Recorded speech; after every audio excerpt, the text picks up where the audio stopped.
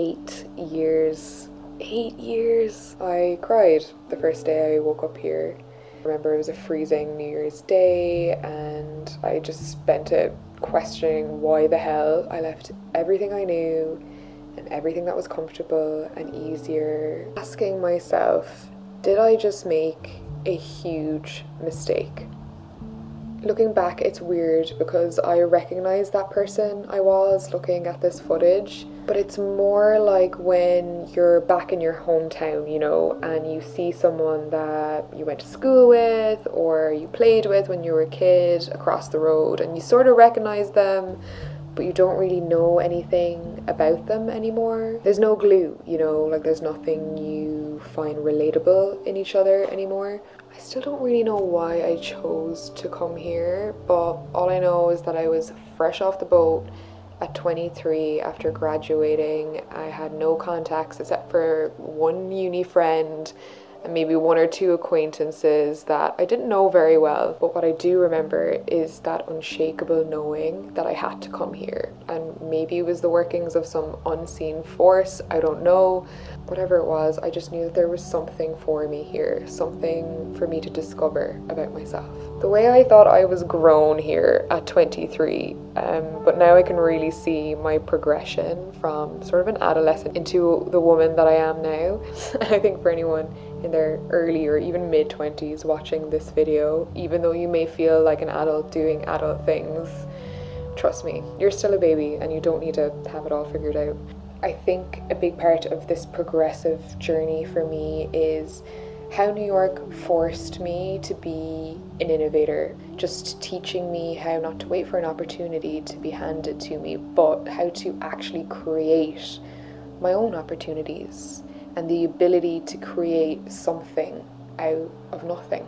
I was genuinely operating on blind faith, endless optimism, and the tenacity and determination of a hungry wolf. New York is the perfect place for these types of people. It's one of those special kinds of places that wears you down only just to somehow build you back up again. On hindsight, sounds a little toxic, but you stay for those glimmers of magic that are just so unique to New York. I do see how almost a decade here has sort of taken the childlike youth from my face and in its place sort of carved this new, more mature mold from it. Something sturdier, something more assertive perhaps.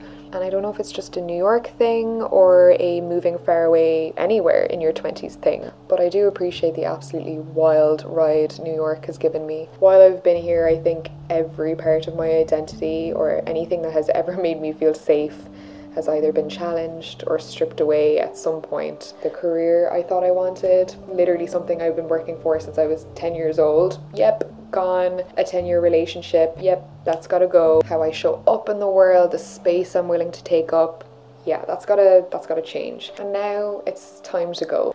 I have been meaning to go for a while, but as I've concluded, there really is no perfect or right feeling time to leave a city so full of fun and opportunity. So how did I know when to go, you ask? I knew when I realized I just wasn't growing and when I wasn't being challenged.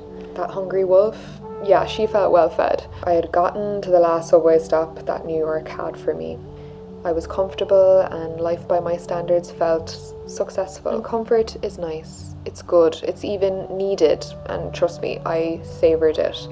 But you'll know when you're beginning to overstay your welcome, you know, when there's no growth and no sense of expansion for the better. And this apartment, God, did I love this bloody apartment. This place witnessed a relationship, a breakup, a pandemic, a whole lot of self-growth and self-love in between, and then another love story and another relationship. It's a very full circle feeling to my time here, and I think an appropriate bookend. Loved making this space feel truly my own. For the past 4 years, it really has been the first place I've lived that has felt expansive enough to really hold all the facets of my creativity and my essence. Here I've felt safe, I've felt protected and even nurtured in so many ways.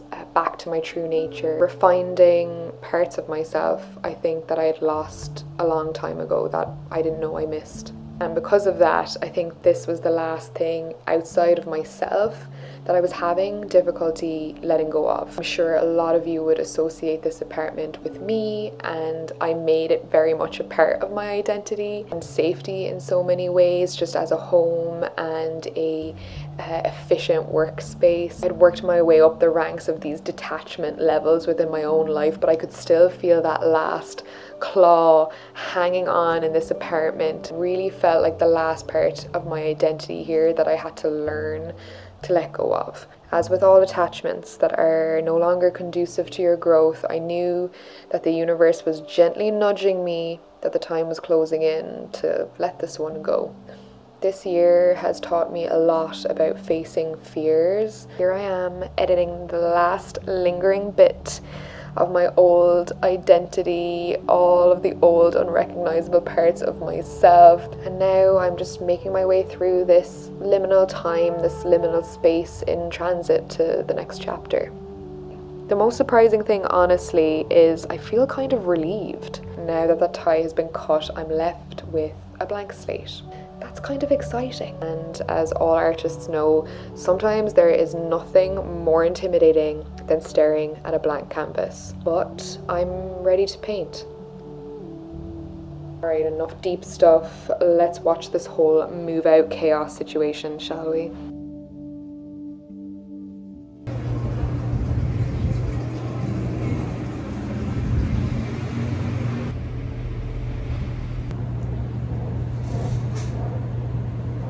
So obsessed with these little flower clips. I feel like I'm having a bit of a Copenhagen girly outfit moment. In the pajama pants, plain kind of classic white cos tee, and my Lover Sunday perfect crewneck sweatshirt. Absolutely no explanation for why. Back to like 24, 25 degrees Celsius for the next few days. Glasses on because I really don't feel like being too close to you right now. I'm feeling very bare and vulnerable under here. Let's go to La Cantine. Simple surf in there if you want to get that. Our neighbours, like my direct neighbours next door, lovely couple, we're having lunch as well. Always the way, isn't it? You have like really good conversations so you get to know people even more right when you're leaving. Oh, the time has come. It has been so hard keeping this secret. Girls, moving on to the next chapter, guys, and I am so nervous, I'm so scared, but I'm also really excited and happy. 4 years in this beautiful apartment. Today is the day we start packing. It's come down to the last weekend. It's Thursday. Like I knew it was going to end up this way. Most of my month has just been taken up with work, birthday stuff, goodbye. I've kind of timed it. I've given myself some time to digest this change myself. Like this is going to be probably going up, I'm thinking maybe 2 weeks after I've actually left the apartment. I feel like you guys have honestly grown up with me in this apartment. It was my dream place to live. I love unconventional spaces. I love places with character. I made it my dream space, you know. She was a little shabby when I moved in. I'm not gonna lie, the first time I saw this place, which I'm sure either I'm going to share a clip of now or you may have seen it in the intro, it was super dark. It had these like raggedy brown curtains hanging from the ceiling. So you can't even really get into how I feel right now because I don't have time. I need to get practical. The goal for today is just to start packing, like packing anything. It's the start of the evening on Thursday. I have a little bit of time tomorrow on Friday, but again, it's going to be 3 or 4 like final New York goodbyes for whoever is still left in the city. Monday, my stuff gets picked up. Obviously not taking everything. It's organized with a kind of a moving and logistics company where I've purchased like 100 cubic feet of a shipping container. So that's how a lot of international moves are done. It goes into a shipping container onto a ship and then to the destination. With the way that everything is timed and the way things slow down over Christmas, I think it will take longer, which will actually be good because it kind of gives more time. But yes, many have gone before me and now it is my turn. These waves of people leaving to go home, and I feel like me and some other people have been the last people standing in our age group in New York. And now it's time for me to go, and it's bittersweet. And for anyone moving or leaving a place or about to go somewhere new, know that it's normal, that everything seems perfect right before you leave. But I think I'll be better equipped to chat about it when I'm not stressing over the actual practicality of moving. I have not slept properly. Sorting through the clothes is what I want to get cracking on today. Because I had a minimum on my container and I think I'll have room, I am going to be taking my chair over here, the dining table, and the other 2 dining chairs. Some of my vintage lamps and mirrors, they'll be coming with me. Yeah, if you have any questions for me about the move or anything related to this video or my journey and my time in New York, I will make sure to do kind of like a Q&A maybe in the next video, so you can leave the comments below. I'll probably do a question box on Instagram at some point as well. Some of you probably saw this coming. I've been trying to keep the exact date quite under wraps. It honestly feels so good to freaking start. So I bought these moving totes and the moving people said that it's fine. I didn't really want to do cardboard boxes. It's just awkward and annoying and I hate like making the box with the tape and everything. Voila! I cannot wait to get rid of a ton of stuff that I haven't worn in a long time. Main priority for shipping things home is obviously pieces that I love, but also just like heirloom pieces, great like vintage items or things that I potentially want to pass down or revisit from years to come. Because here's the thing, my mom was like an 80s fashion queen. She was strutting her stuff, she loved fashion, always had like the coolest stuff, spent all her money on clothes basically. Did that woman keep me a single item? No. So I'm not making the same mistake. I'm gonna have to switch down to lower quality because this is gonna be probably a time-lapse situation. I'm gonna just make a huge mess around here. Big fan of piles, like donation pile, keep pile. That's gonna be the plan of action. Lighting my favorite candle of all time. It's Burberry Black Amber. It's discontinued and I've held on to it for 7 years. Enjoying the last of it.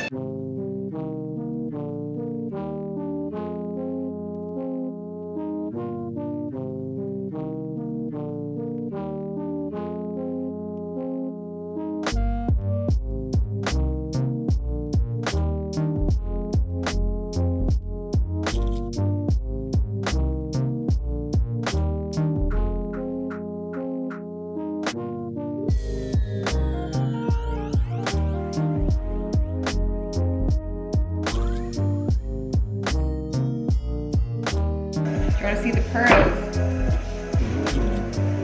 Are they real? Keeping these freshwater pearls from John Hardy for a special time in my life, a special day, eh? Boyfriend? To wear this classic Cartier watch more often when I get it fixed because this watch is gorgeous and probably one of the few heirloom things I own, along with that necklace.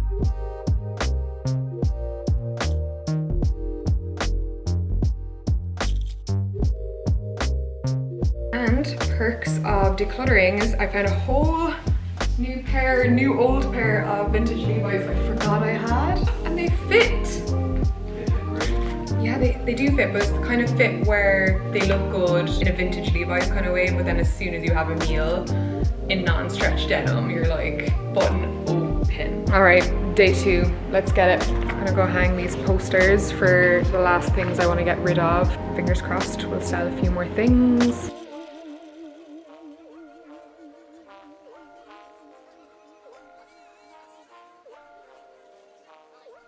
Current lineup for shoes that I'm shipping home, and this is what I'm planning to bring to Vancouver, which feels kind of excessive, but I think I'm just going to give myself the grace, and if they fit, I'm bringing them. I'm not doing so bad. This is like the large size away suitcase, so I have my shoes, all of the pants I need for Vancouver, and almost all of the jackets. I think there's 5 or 6 jackets in there, 2 cardigans, and then I also have a medium away suitcase and a carry-on. So far feeling confident on what I'm bringing to Vancouver.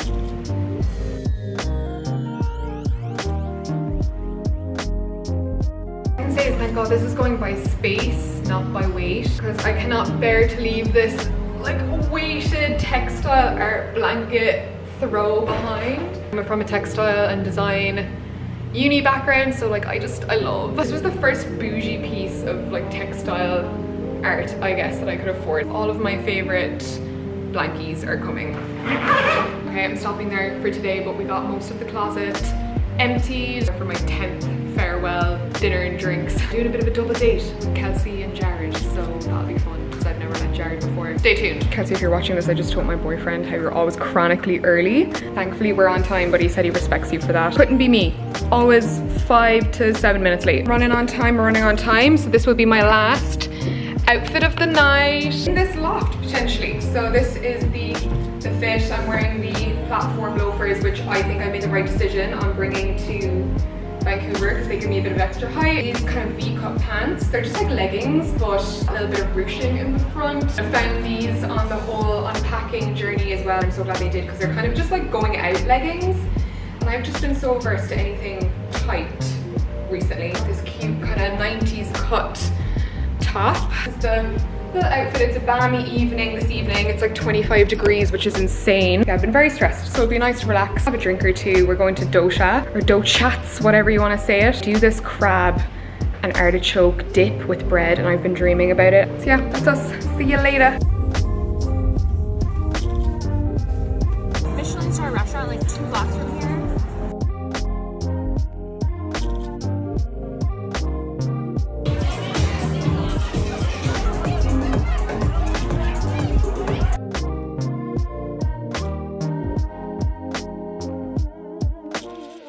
Okay, day 3, things are getting serious. My first full day packing. Couch that's been with me for 2 apartments, like for about 5 years now, 5.5 years, is getting picked up in 2 hours. Mirror is sold. My other mirror back there is sold. I'm gonna get everything into luggage cases just to see exactly where I'm at. A little full circle moment is, I don't know when you remember when I moved in, there was like a big tree here. We have a new sort of plant friend. I don't know if you can see. It went from nothing to like this long in about a month and a half. I've also been propagating Planty Plant and take her with me. I'm going to smuggle her in my pocket or something because she needs to live on. I think I'm going to give main Planty Plant, now that it's had like a refresh and it's been repotted and life is good for the next few years, I think, in that pot. I'm gonna give it to my neighbors. I know that plant has such good energy, I just want to give it to people that also have good energy. Anyways, let's crack on.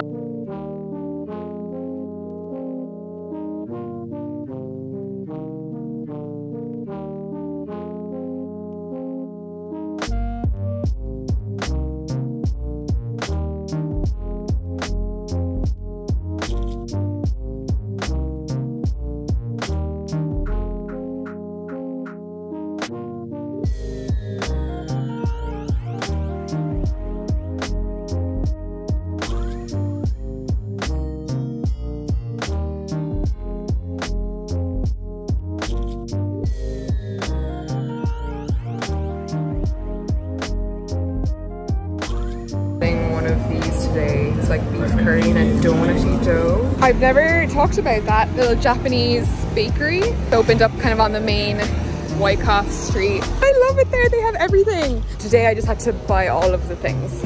It's so cheap. The amount of food that we just got for 20 quid. Like, to be honest, the matcha was probably the most expensive thing.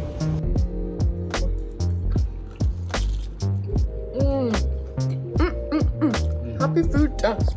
We've got a tempura prawn, or shrimp as the Americans say, spinach, lettuce, and like a curry mayo. Like, it's not gonna blow your socks off, but it's just like good cheap food.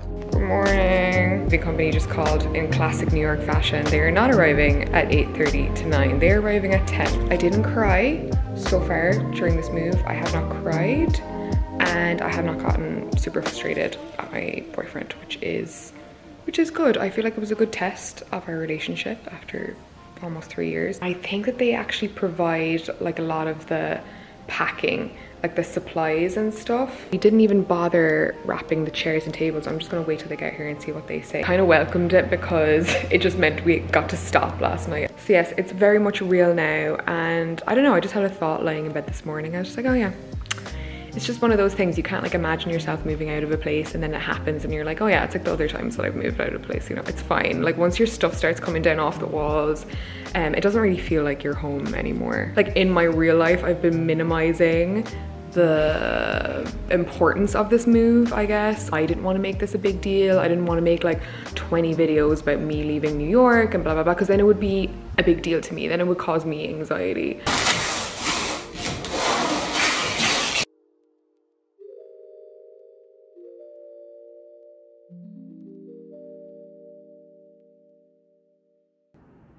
And just like that. Oh my god, it's so bare.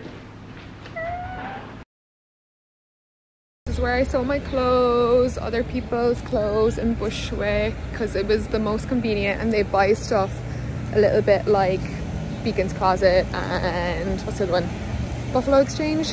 I made $300 from my clothes, which is more than I expected. All of the stuff that I have sold for the apartment and my clothes going towards those moving charges. If you're wondering what an international move costs, like the one I'm doing, for everything that was picked up today, which was also like double packed and wrapped by the team who were great. Like they came in and did everything in an hour. I just extra wrapped my stuff because I wanted to make sure, like just in case it was in storage for a while, that it was protected from moisture and like all of that kind of stuff. It's about $1,700. You have to be kind of careful with what companies you use, because sometimes they can like slap you with another invoice that you weren't expecting, but that's all in. I also sold some stuff on the Real. I'm kind of confident that once the sales come through on those, I think I'll have covered the cost of the move. I'm the type of girl math that likes to just cancel out costs. Wow, they really came through on one of the last iced caps. Look at that froth. That's ceramic. Initially we were just going to share a chicken cutlet, but they had our other favorite sandwich, the turkey raspberry jam. We're doing a splitsies situation. Even though I won't be here anymore, come down to La Cantine, support, especially if you're Irish, because this is basically like a bougie chicken fillet roll.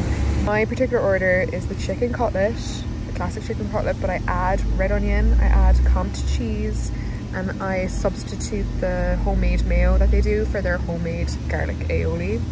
Sometimes sprinkle a little bit of their hot sauce in there. So good. I guess now that I'm moving out I can show you my building, but yeah, I lived on the corner of Cypress and Troutman Street. Yeah, luxury building prices, but unfortunately not luxury building amenities. Halloween, but make it corporate. Last solo walk. Maria Hernandez. Look how autumny it is. Excuse me? I know a lot of people shit on Maria Hernandez, but she has her moments, okay? I love her. Bye, squirrel friends. As soon as it gets chilly again, you pretty much have this park to yourself. She's a-talking, she's a-talking.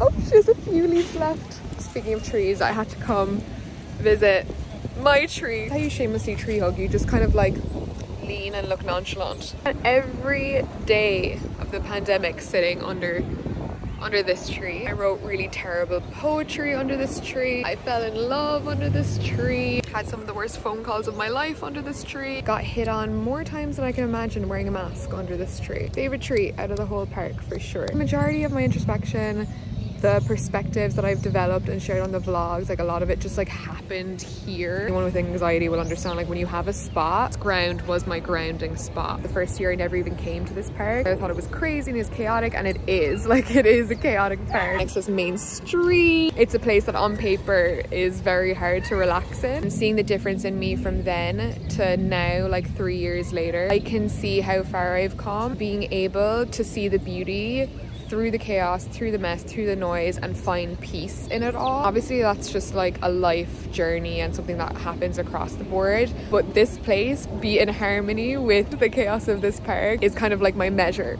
I think, for how far I feel like I've come. A weird twist of events. My best friend like became my best friend in New York. Went to uni together. We moved here like around the same time, I think a month or two apart. She is leaving on the same day as me. How weird is that? She's moving to Copenhagen and then maybe London, but our flight is at the same time. She's gonna pick us up in an Uber, and I think we're all gonna go to the airport early because we haven't had a chance to hang out this week, have one last drink. But it's just so weird, like that whole synchronicity in itself, making the big step coming here, but also kind of the reassurance that we're also leaving, not leaving one or the other behind, you know. Yeah, it wasn't planned, it just sort of worked out that way. The last time we met, she was just like, yeah, it's been a great 8 years, hasn't it? Apparently I've been in New York for 8 years. I've been telling everyone that I've been here for 7, and we did the math and I've actually been here for 8, which is kind of annoying because I liked the thought of a Psycho 7 ending.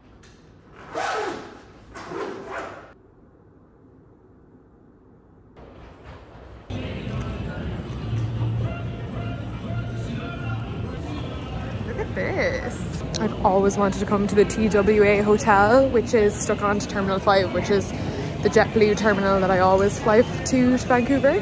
And there's Natalia. It's basically like this hotel that they've styled in this 60s kind of theme. How divine.